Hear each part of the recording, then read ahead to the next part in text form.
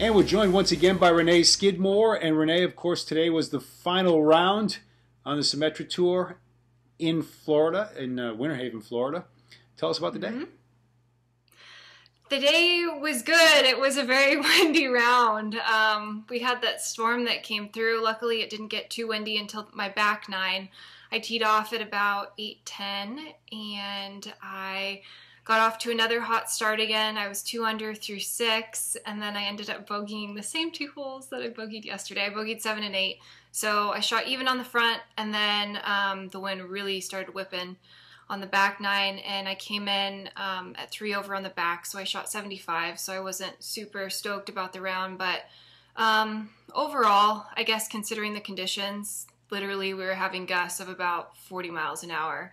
I think that I hit 4 more clubs than the actual yardage on my 17th hole. It was a par 3. It was 152, and I hit my 195 club. I hit my 3-wood.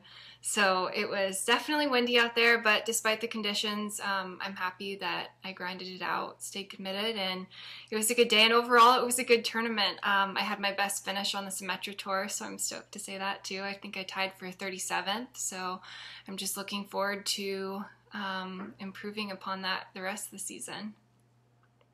All right, well, it's progress, but I've got to ask you about 7 and 8 because I was watching your card, and when I saw bogeys at 7 and 8, I was like, yeah. I'm sure she's not very happy right now. No, oh my gosh. I feel like they might have gotten to my head just a little bit. It felt so similar to yesterday. That's what was frustrating about it. 7, I hit a good drive, and I hit my approach just left. It was pin high, and I hit my chip to about 5 feet in front of the pin, and I had a left to right putt, and I watched one of the other girls putt from the opposite side, and she missed hers high, and I missed mine high, and after I putt, I realized it was a green, so I put a good stroke on it.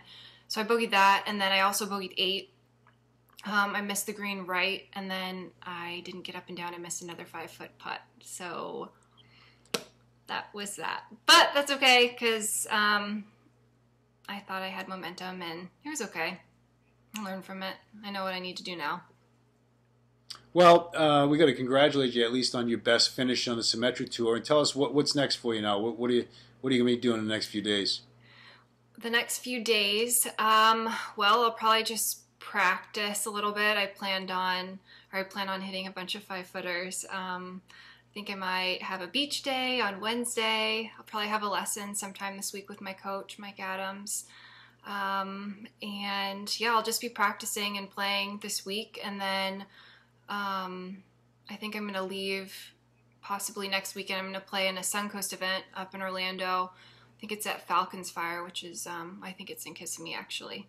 So I'll play in that next week, and then I might play in another Suncoast event leading up to the next event in Sarasota.